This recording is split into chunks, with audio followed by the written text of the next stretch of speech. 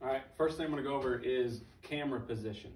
So I've got an alignment rod halfway between the ball and my feet.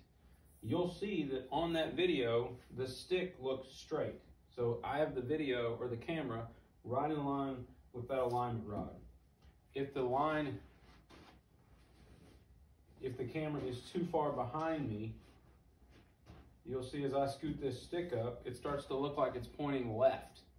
So the camera would be too far on my foot line. It's gonna make the club look laid off at the top and steep in the downswing. All right, if I have the stick too far back, now the camera is on the ball line, the stick looks like it's pointed to the right.